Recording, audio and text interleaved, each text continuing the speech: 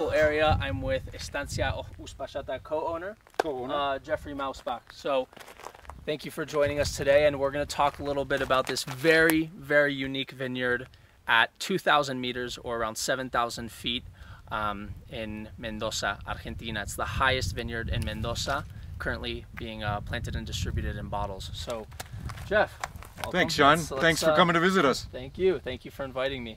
So let's talk a little about the very, very unique soils that are going on here. As you can tell, this isn't, you know, we're not in the heart of Uco Valley, so we're finding very different stuff here. And let's see. Well, we're high up into the mountains, and so these are a very different type of soil based on porphyrious rock. Mm-hmm. These are rocks that are igneous, which means that they were formed down at the Earth's core, and they were then brought up to the surface with the formation of the Andes. And over the years, these rocks have eroded from the surrounding mountains. They have fallen down into the vineyard, and so they give us a very, very unique soil profile here at Estancia Uspallata.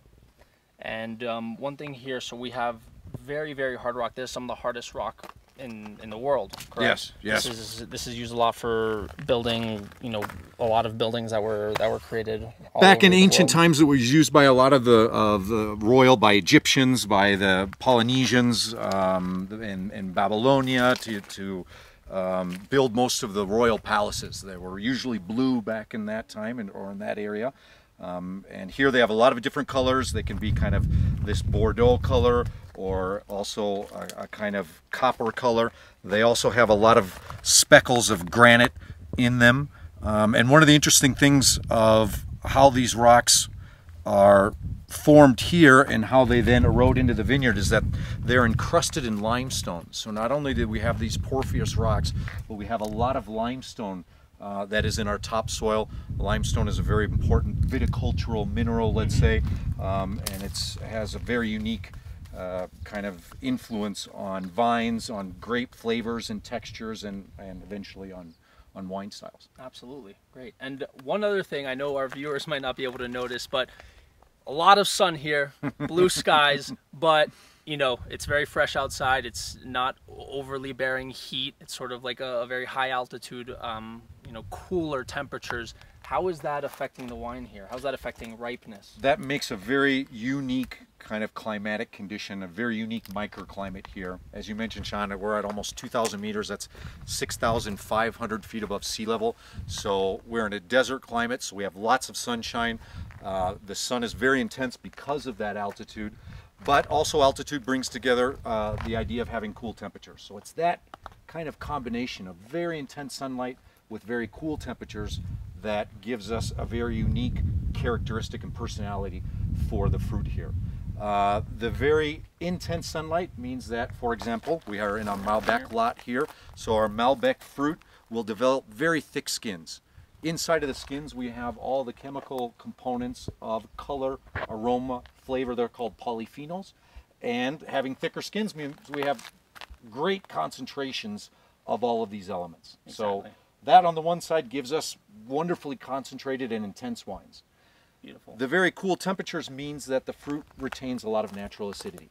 And so that gives us freshness. So we have the kind of best of both worlds. You get all this great concentration from the sun, but you get wonderful freshness, balance from the cool temperatures. Yeah, and not in a lot of places in the world do you get this sort of combination, right, of these cooler temperatures, these high sunlight. It's one of the only places in the world where you really get the best example of it. One other thing I wanted to mention is in vineyards you see a lot of netting, right? Yeah. And most people understand that it's for hail, but here it's a little different. So Jeff, what's this net mainly for here, and what's some of the biggest challenges with it? So, as you mentioned, Sean, this is in Mendoza usually used as hail protection, but here we're using it for wind protection. Because we're in such high elevations and we're at the mouth of a mountain canyon, this is called the Miner's Canyon, there's a constant wind here all the time, and it can get very strong. So in order to protect the delicate shoots, especially in the early times, the early period of the growing season, we put on these nets. It helps keep the protection from the wind, keeps these very delicate, tender buds or shoots from breaking off. And so it's an important aspect of caring for the vineyard throughout the growing season. Well, thank you everyone for joining us at Estancia Uspallata. Thank you, Jeff, so much. You bet, Shawn. And my pleasure. Until next time, thank you. Take care.